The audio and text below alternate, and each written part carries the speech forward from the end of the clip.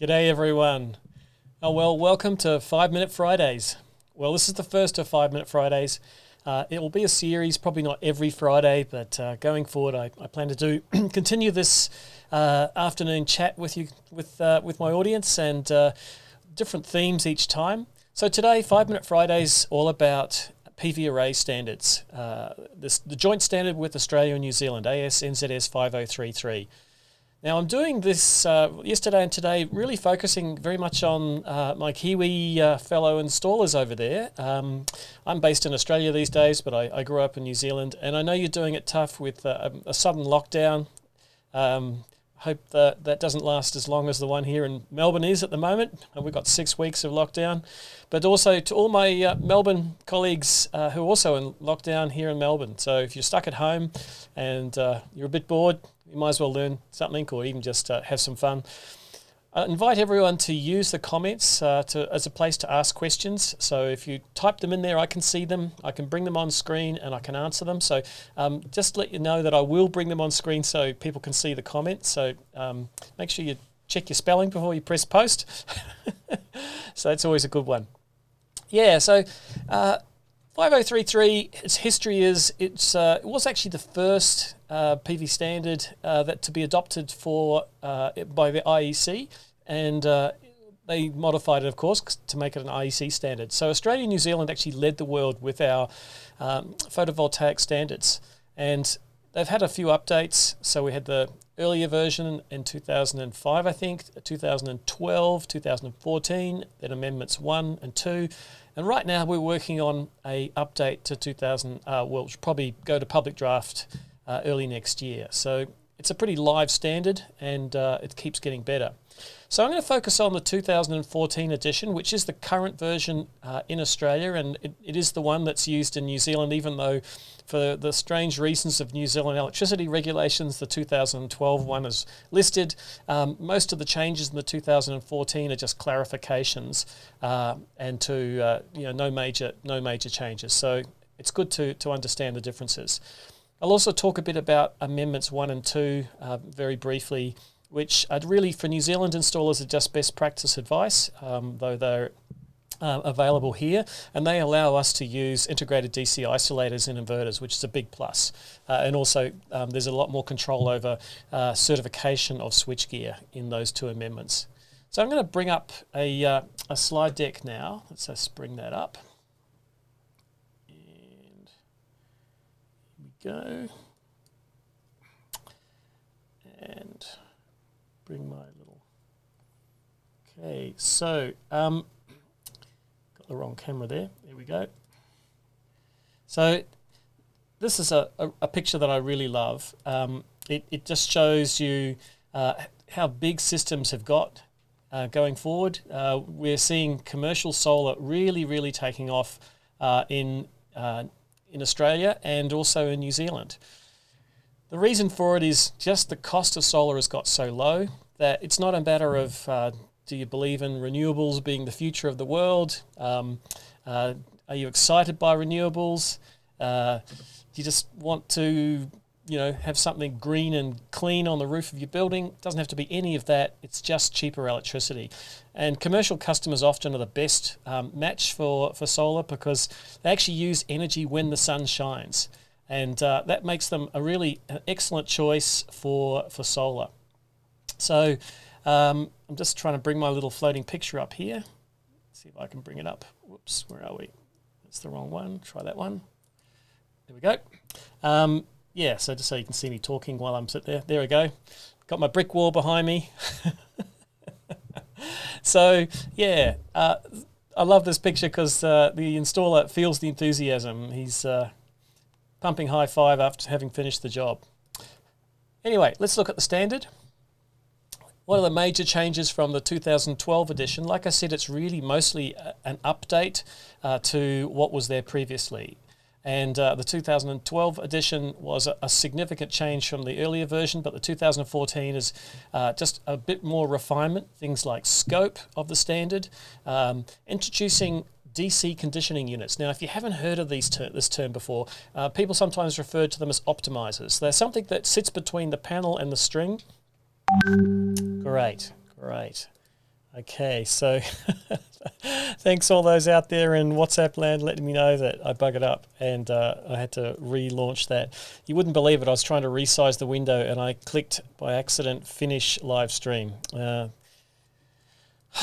Mistakes for beginners. All right, but I'm going to edit this later on, so I'll just carry on where I left off, and that way you won't have to listen to me do another whole intro. So let me bring that up. There we go. Okay, so where were we? We're back on the scope of 5033 and what are the major changes to it from the previous edition. So requirements for labelling of cables and cable protection, labelling of conduits and type of conduits, connector requirements, new signs and other commissioning requirements. So let's just jump into it. DC conditioning units. Wow. Now, these are, yes, some people love them, hate them. They're more little boxes on the roof, but they provide definite advantages when it comes to things like safety, performance, monitoring. But they had a problem in the previous version of 5033, the 2012 edition. They weren't really recognised, and that meant that we were seeing these perfectly good systems being disadvantaged by the fact that the previous standard required you to put a DC isolator on every piece of power conditioning equipment, which would include DCUs or optimizers. And that just wouldn't be practical. Imagine putting a DC isolator under every panel on every optimizer. So we clarified that in the 2014 edition, said no, not required. They're a special purpose of equipment. We still need isolation on the array, but not on every single DCU. So that was a big plus. We did limit the definition to 350 watts. And back in 2014, that seemed like plenty, but what do you know, panels have got bigger and bigger and bigger. So back then, panels were around the 150 to 180 watt mark. Now they're 300 plus, 400 plus. Jesus, there's 500 watt panels out there now. So that's one of the things that's being revised, is the definition of a DCU and what the maximum power of it is without having to have individual isolation on each one. So here's the summary of those changes to DCU requirements in the 2014 edition. It includes 4 major things: that the cable length to the DCU can't be more than 1.5 meters. You can't extend the fly leads of the panels, except you can put adapters. Now the reason for that is you must have like-for-like connectors on all your panels and anything they connect to, such as DCUs. And there isn't a standard for DC connectors. There are lots of different brands. Many of them kind of work together. You sort of plug them in and you think they're the same thing, but they're not manufactured to be pushed together, and therefore we require that all plugs and sockets are the same brand, same type, both sides of the connection. But so you are allowed to use adapter cables to overcome that, where your DCU, your optimizer, has brand X plugs and sockets on it, and your inverter has brand Y, and you can get a short adapter. As I mentioned, no more than 350 watts at standard test conditions, PV power, and the panels must be extra low voltage. You can have multiple DCUs in one package. These are not very common, but there's a few out there. But you do need to have an input for each DCU, and maximum 350 watts again. The PCE DC isolator requirements. If the DC conditioning system unit has a fail-safe so that the open circuit voltage of the array is that of the inverter's maximum input. Now, that's kind of complicated, the way I've said it. Basically, you might think putting 20 panels in a string is going to get well over 600 volts, which is the upper limit for residential systems in Australia and New Zealand currently. But when you put DCUs on every panel, they control the voltage. And many of them will start at 1 volt until the inverter tells them to turn on and tells them what voltage the string should be. So it's actually the inverter that controls the string voltage. And therefore, if the inverter's got a maximum input voltage of, say, 600 volts, it doesn't actually matter that you've got 20 panels out there in a string, which notionally, if you just took the VOC of each panel, would be greater than 600 volts, but the DCUs control it. So that's one of the reasons that you can get away with this by using DCUs. Now, I just saw a text message that we went offline. I'm just going to send a link to that person so they know that we're back on. Okay, that's good. Yep, so getting a few messages coming in about the dropout, so very sorry about that, people. And I'm just going to share the link with those people who just texted me. There we go. Good. And there's a picture of the DCUs and explaining how they work. So each one interfaces between the PV array and the string of panels that are connected together in series, and therefore they are controlling the string voltage collectively. In fact, there are different systems for this. Sometimes the inverter, in this case we use the generic term PCE, power conditioning equipment, because it may be other than an inverter, but generally it is. It's telling each of those DCUs what their current and voltage should be to get the target string voltage that the inverter wants. So that's how they work. This is actually a picture of mine, well, it's actually from Google, but it's a picture of a system I put in back in 2009, I think. It was the first time I ever used DCUs, and these were, it's a solar edge system, and this is a 2-story house. I think there's 1, 2, 3, 4, 5, 6, 7 different orientations and inclinations on this roof. So the panels are scattered like playing cards across the building, but they're actually all in one string. So it's pretty amazing that you can do this. But the benefit is that the customer actually gets to have a reasonable sized system on a very difficult roof for solar. I must admit, I was kind of tried to talk the customer out of it, saying, look, your roof is really not suitable, and they put it to me, that's not my problem, that's your problem, Glenn. Come up with a way to put solar on my house. So we did. We used optimizers. So in the standard, it says that all modules in a string must face the same direction, plus or minus 5 degrees of inclination and azimuth, that's compass bearing, unless they have individual maximum power point tracking devices. And that's what a DCU is. It operates each panel independently of every other panel. So that's the solution to that problem. Microinverters. Now, generically, both optimizers, DCUs, and microinverters are known as module level power electronics, or MLPE. I won't use that acronym much, but I'll just talk about microinverters and optimizers. Microinverters are a similar function to a optimizer, but they convert from DC to AC. So you've actually got a AC network up onto your roof, and every panel, the highest DC voltage is one panel, because there's no strings of panels connected together in series or DC strings. The advantages of microinverters, therefore, is safety. You've only got an AC network on the roof, so that your normal overcurrent protection systems in the home will protect that circuit. You don't have the risk of arcing that you can get with DC at higher voltages. They give you the same benefit of optimization at a module level and monitoring. So both microinverters and DCUs or optimizers generally will give you a monitoring solution as well that allows you to see the performance of every panel. Same requirements as a optimizer, maximum length of cable 1.5 meters, no extension on cables. You can use DC adapters to adapt between different plugs and socket types.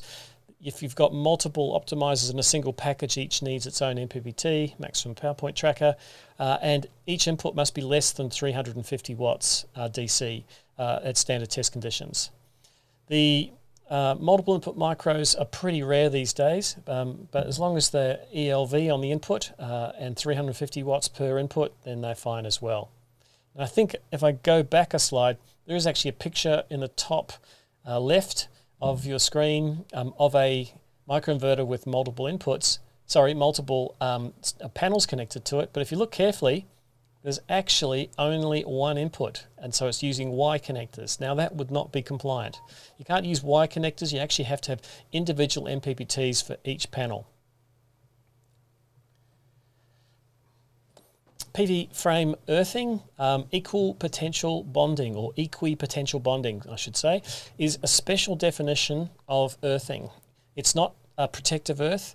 It's not a shield earth. It's kind of a hybrid of several things. And the purpose of it is mostly about detecting if there is a fault between the DC side of a PV array and earth. And therefore, having a reference point to earth on the conductive parts of the module allow the inverter to see that fault, raise an alarm and turn off. So it's for sensing faults as opposed to providing a fault path for current. The minimum cable size, I'm a little bit in the way with my picture there, let's move it up, is 4 millimeters square. That's really about mechanical robustness. Even though there's virtually no current flowing through this, even in a fault condition, it's pretty light. It's there just so it doesn't get broken, really. But there is some circumstances where you would have to increase the size of that, such as if it's part of a lightning protection system. The lightning protection standard says minimum of 16 millimeters square. Or if the fault current could be greater than 4 millimeters square cable could carry. Okay, bring myself down again. So all LV PV arrays require bonding of the module frames and mounting system. Now, what I mean by low voltage PV arrays is systems over 120 volts DC need to have the conductive parts of the modules and frames and mounting systems bonded to earth. This is usually done using what is called bonding washers and an earth lug, but there are other means to do it. The purpose of this is to provide a common path to earth on all of the conductive parts. And the requirement also is that if you remove any one panel, you don't compromise the earthing system. So you can't just daisy chain panels together. You need to actually have effectively either an earth bar using the module mounting system or a continuous earth that each module connects to. And we've got a question here. Let's have a look at it. Okay, so thanks, Dave. Does the earthing cable need to be tinned? Now, there's a requirement in the standard that there is a definition for the PV array cable. The PV array cable has to meet a certain solar standard. It's often just referred to as solar DC cable, but that doesn't apply to the earth conductor. So no, you don't actually have to use a tinned earth conductor, but you do still need to mechanically protect that and protect it from UV. So it's quite common just to use 4 millimeter standard earth conductor wire in parallel with the DC cables in the same conduit. And that's a very convenient way of doing it. Thanks for that one, Dave. For microinverters, they actually have AC coming up to them. So as AS NZS3000 would require, they actually need to have an earth bond to the conductive parts of the module, of the microinverter. And since you've already got an earth coming up to the microinverter, it's practical to use that as your bonding terminal for your array as well. And you'll find that many of the manufacturers of microinverters, though there's not many left really these days, will provide you with that earthing terminal. Though there are some which aren't made of metal parts, and therefore they're double insulated, and so you'd still need to bring an earthing conductor up to the array in that case. Segregation. Now, segregation is one of those topics that's been covered in AS NZS 3000, but it was covered really considering DC as a telecommunication signal, not as DC as a power transmission system. And in AS NZS 3000, it refers to segregation on voltage level, that means LV or ELV, and telecommunication cables. However, a 600 volt DC cable is the same voltage level as a 230 volt AC cable, and just reading AS NZS 3000, you would think you don't need to segregate them because they're both the same voltage level, and neither is a telecommunication service. But we amended AS NZS 5033 to include DC cables as a special category. And so you are required to segregate AC and DC circuits within enclosures to IP4X, that's a 1 millimeter probe. and 50 millimeters of separation outside of enclosures. Otherwise, AS/NZS 3000's segregation requirements apply.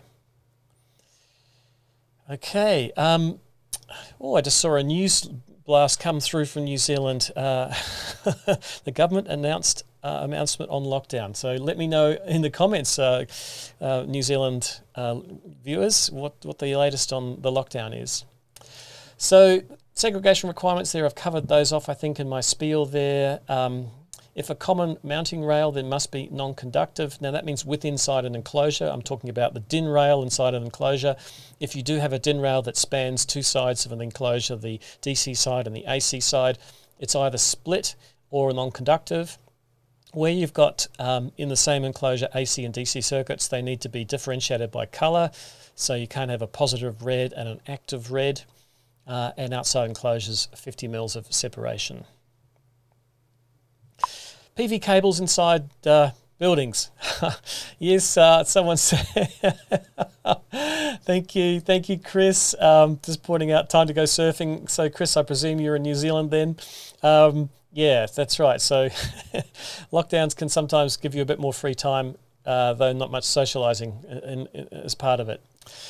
So, cables with inside buildings require mechanical protection, and we specified in the 2012 edition that the protection was HD conduit inside buildings. But what we didn't say very well was what was actually inside a building. And we defined it much better in the 2014 edition, where we said it's within ceilings, wall cavities, and under floors. So that's a better definition than just inside buildings. It doesn't apply to the earth conductors, so you don't actually have to put the earth conductor, the equal potential bonding conductor for the array, inside HD conduit, but you might as well. It's just one less bit of wire to kind of drag through the building. There is a little exemption on the HD conduit requirements too, which is you can have up to 300 mils of DC cabling not inside conduit at the terminals of the inverter, as long as they are adequately mechanically protected and the system is below 600 volts. And that's really looking at from an AS/NZS 3000 perspective. Is it installed a location where it won't be, those cables won't be damaged by location? And that's really to accommodate the fact that many inverters use a plug and socket connection for the PV array, and it's not practicable to conduit right up to the inverter's plug and socket connections, so we allow that 300 mils. And also to remove the inverter, you need to be able to unplug them, and it would be difficult if it had conduit over it. It's not a requirement, by the way, HD conduit, for non-domestic installations where there is another means to minimise risk. And so I'm just going to move myself up a bit there. So minimising risk can be, once again, by location. Think about the clauses in AS/NZS 3000 about protection of cables, and if you're putting them out of harm's way, out of reach, maybe in a commercial installation in cable tray close to the ceiling, it doesn't. The DC cables could go in there as well, as long as you got your 50 mils of separation between any other circuits of AC or telecommunication or data. They could go in that same cable tray and wouldn't have to be in HD conduit. So just pointing out that AS3000's mechanical protection applies to DC cables as well as AC cables. Restricted access. Yeah, so I like this sign. People don't read signs, do they? Maybe they do. I just thought this one really emphasised the fact that they mean do not touch. Yeah. So we introduced a more clear definition of restricted access in the 2014 edition, and we pointed out that for systems over 600 volts, restricted access has been required since 2012, but we didn't give a very good definition of restricted. So it can be restricted by a range of things, including, what do we got here? A barrier, such as a fence, padlock gate or locked door, restricted by location, such as a roof, with no ready means of access, i.e. not a permanently fixed ladder. Over 600 volts, all DC cables, including the protection and isolation devices, must be restricted, so access can only be by the use of a tool, and that includes the plug and sockets. So effectively it means once you go over 600 volts on the DC side, and that's VOC max, under the coldest conditions, you're going to have to encase and conduit or duct or cable tray all of the DC cables right up to the terminals of the inverter. Now that actually includes a DC isolator if you happen to have one. So if there's not an integrated DC isolator in the inverter, the DC isolator itself is actually restricted access. You might think, hang on, it's a switch. Well, it's not really an emergency switch. It's there for maintenance and service so that you can turn off the DC from the array if you're working on the inverter. So it's there for authorized workers, so hence it's restricted. We better defined adjacent. It said that you needed to have isolation adjacent to an inverter within 3 meters and fully visible from both locations. Now that would apply to the DC side of the inverter and also the AC side of the inverter. And the reason we put fully visible there is it can't be around a corner. The principle of having isolation at a piece of equipment is so that you can work on it and see that it's turned off. So that requirement to have fully visible would preclude things like the isolators around the corner, or it's through a door, such as an inverter outside the house and the main switchboard, or is a flush mount board inside the house in the hallway. That's not fully visible from both locations. We better define domestic installations. We specified domestic dwelling was using the National Construction Code of Australia. I'm not quite sure what the equivalent in New Zealand is, but a class 1, 2, 3 or 10 building, which is a single dwelling. I'll just move myself out of the way. Units, boarding house or shed are all considered domestic, whereas the others are exempted from that domestic definition. We removed one little anomaly, which was requiring anodized array frames in marine environments. You just have to follow manufacturer's requirements. So if the modules or frame aren't suitable for being close to the sea, then you can't use them.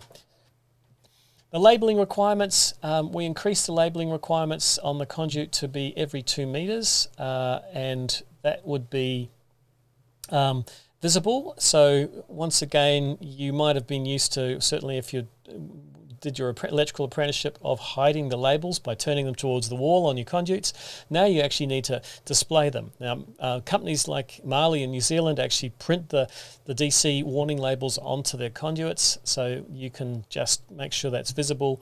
And in a roof space, if they're not easily visible, you might want to tag them as well. The fire and emergency sign, move myself out of the way again, is required to have 2 pieces of information: the short circuit current of the array and the maximum open circuit voltage. Now that isn't just look at the back of the panel.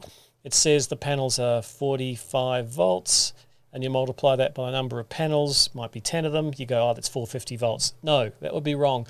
In fact, if I see a nice round number written on that label, I guess they probably haven't calculated it, because you need to calculate for the coldest operating temperatures. And there's a table in 5033 to give you multipliers for different minimum temperatures, ranges, like 5-degree ranges.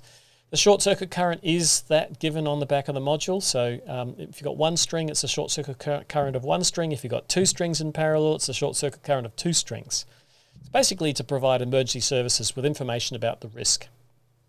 Where DC conditioning units are used, we can use the maximum voltage of the inverter as the VOC, and the DC current is that of the inverter as well. So because the inverter controls DCUs, we can use the inverter's input ratings as the maximum voltage. And here's an example of a data sheet for an inverter with and if it was connected to DCUs, because this inverter can operate at up to 800 volts, even though its MPPT range is 350 to 600, we'd actually have to consider that this system is restricted access because the inverter is capable of operating the array above 600 volts. And there's an example of the warning sign, that's sometimes called the fire sign, for a AC solar array, i.e. micro inverters. And the wording indicates that since it's an AC solar array and you've got to say where it is, that you need to turn off the main switch for that inverter supply, and that it doesn't de-energize the PV system. Probably not a big deal, given that with microinverters, the maximum voltage on the DC side is just one panel. There's the new shutdown procedure sign. Keep it simple. Many kits will already come with this. We added that yellow section and the hazard sign to the bottom there. And it points out that the turning off the DC isolator at the PCE, at the inverter, doesn't de-energize the array or its cables. So there's still live cables in the roof, for instance, or up on the roof, but you've just isolated at the inverter or maximum power point tracker. So that's a little overview of 5033, but what I've got is a little additional piece on DC isolators and their voltage rating. So let's just jump over to this. Now, the reason I've added this on is a kind of a request from one of you out there, is to talk a bit about how to choose a DC isolator. Now, the thing that newcomers to this industry find surprising is that there isn't actually a standard voltage for switchgear. You might be used to, going to a wholesaler and buying a 6 kA circuit breaker for a domestic application, or a 10 kA for a commercial, but you just know that the voltages are what they are. They're the grid voltages, so you don't actually have to specify a voltage rating for your switchgear or your cable protection equipment. But with a DC array, you actually construct the voltage by putting panels together in series. So there isn't a standard voltage. Small systems might be hundreds of volts, and large systems might be way up, close to 1,000 volts or more. And therefore, the switchgear needs to be suitably rated. But it's not that simple either, because it depends on the topology of the inverter. Now, here's a data sheet from a DC isolator manufacturer. And remember, most of these manufacturers are global manufacturers, so that they're not necessarily making their data sheets for our particular standard. And therefore, they're just showing that, in this case, the 3-pole device has a 750 volt rating, but they're showing that all of the switching is on the positive side. So there's 3 poles in series on the positive side and a common negative. So we actually don't have a double-poled isolation on both the positive and the negative. And that's common for systems where the negative conductor might be grounded, for instance, though it's very uncommon these days for grid connect systems to ground the negative conductor because of the topology of inverters. The picture on the right there is showing a 4-pole device, and 4 poles can be wired in different combinations of series and parallel for different outcomes. So I'm going to run through the problem just with a picture here. Now, this picture, I'm going to quickly draw this on my drawing pad over here. So let me just cut across to my drawing pad. There we go. All right. So what we got here is, where's my little sketch gone? There it is.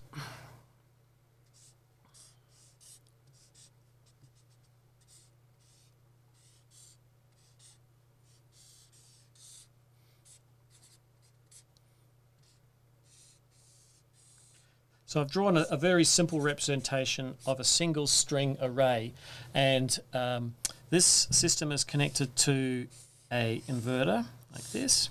It's our inverter, and the inverter converts to AC, so there's our AC output. Okay, and so we've got a positive side to the inverter and a negative side to the inverter. Now, what used to happen, and I say used to because inverters have really changed over time, is that they used to have a transformer inside them that galvanically isolated the AC side from the DC side. And therefore, any faults on the DC side had no impact. So if I draw a fault on here to earth, that fault, there is no reference to earth on the positive or negative conductor in this diagram. And therefore, that fault actually does nothing. It doesn't actually create a fault current. It's just referencing one of the poles of the array to earth. It may significantly impact on the inverter's performance, or it may not. The system's floating. It's unlikely to impact unless there's some earth fault detection system. But these days, we use inverters that have what's called they're non-isolating, and therefore, and there's the symbol for an inverter, and before you shoot me, you don't have to put the AC and the DC on the side that the connections go. It's just a convention of a drawing for a symbol. So it converts DC to AC, but inside there is no galvanic isolation. So you could think of the connections like this. When the inverter's operating, the DC is directly connected to the AC side. It actually switches back and forth, 100 times a second or so, and that's how it generates an AC waveform. But when it's operating, there is no galvanic isolation between the AC side and the DC side. So here's our earthing point here, and we've accidentally earthed over here. So while that system's operating, we're going to get a fault current that goes like this. So it goes right through the DC side, right through the inverter, usually destroying it, back through the transformer, back through the neutral, through the earth conductor, and that's a bit scary when you think there might be DC flowing through your switchboard, through your earth conductor, without you knowing about it. So removing the main earth could be a little bit hazardous. So the reason I've drawn this picture is to show that one of the poles of the DC isolator has no fault current flowing through it. So we actually have to consider, with transformerless inverters, the voltage rating on each switched leg of the isolator. So if I've got 550 volts here, open circuit maximum, I could have across here, as it switches, 550 volts on just one switched leg of the DC isolator. And by the way, I should draw them as ganged. They're ganged like this. So that means I need a per switched leg voltage rating for this product. If the product is sold with a rating for both poles being operated, breaking the current across both switched legs, then it's probably going to be approximately half, but don't assume that. Check in the data sheet. So that's one of the biggest mistakes people make, is thinking that it says the product's rated for 1,000 volts on the box, but in fact it's only probably about half of that on each switched leg. And also the thing about DC isolators is their voltage rating is dependent on their current. So as the current goes down, their voltage rating goes up. So it might be 1,000 volt rated at 16 amps, but it's only 800 volt rated at 20 amps, and at 32 amps it drops down to 600 volts, etc. So you've got to get those tables from the manufacturer. A lot of the specialist wholesalers will already provide you with this data, so that's a good thing to plug away your wholesaler with, saying, oh, can I please get the data sheet for this one? It might be in the box. It might not actually be appropriate for New Zealand or Australia, so you really need to check some of those things. Okay, so that's just explaining a transformerless, and so I'll go non-isolating. So non-isolating inverter, which, by the way, is almost every inverter on the market now. You might think that we always go to safer solutions, but actually we rely more and more on electronics to protect ourselves with non-isolating inverters. Transformers inverters were inherently a little bit safer, but they're less efficient, more expensive, they were heavier, and so weren't so popular. So that's let me just jump back here. There we go. So that's a little overview of some of the things to consider when you're installing a PV array. I took you up to the DC terminals of the inverter, or the power conditioning equipment, to use the terminology in the standard. What I'd like to do is go beyond the inverter next week and cover off on the AC side of the standard, which is 4777. Part 1 is the installation standard. And it's a joint standard with Australia and New Zealand, so it's equally applicable to both countries. Now this week I've been running these daily live streams at 3 o'clock Australian Eastern Standard Time and 5 p.m. New Zealand Standard Time. Next week I've got my kids back here. I share them with my ex, and so I'm going to have kids at home that I've got to homeschool. So I'll probably only do 2 or 3 next week. So just watch the usual social media channels for announcements of my next live streams. And I'd love to get some comments about what you want to learn more about. So, you know, in the, what do they always say, in the comments below, put some requests about what you'd like to see more of.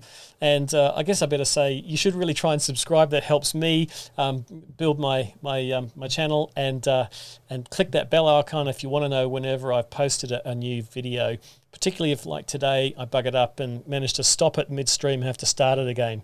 Okay. Well, thanks to everyone for turning up today, and hope to see you next week. Okay. See ya.